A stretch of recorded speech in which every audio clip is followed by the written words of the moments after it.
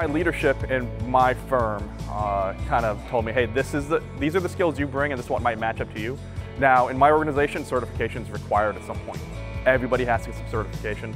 Choosing which one, for me, ISACA made sense because it was when I kind of sensed, like, what do I get lost in? What is my passion? Where I can just say, wow, I can't believe 2 hours have passed and it just went back like a snap. This was the area, so that made sense. So I've been certified for 4 years. Keeping current is really, it's that lifeblood. It's knowing what that next thing is everything in my field. It's everything in my job. I'm looked to as an outside consultant.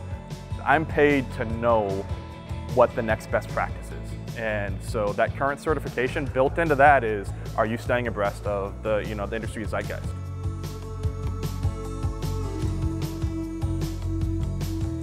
Oh, absolutely. So your ISACA certification, like I'm a CISA, and that gets a built-in brand recognition. So if I approach a client or a client comes to me and wants to know about my background, that's instant recognition of, okay, there's a baseline of knowledge here that I know. There's a professionalism built in. And because it's a current certification, they know that I'm abreast of what needs to be known.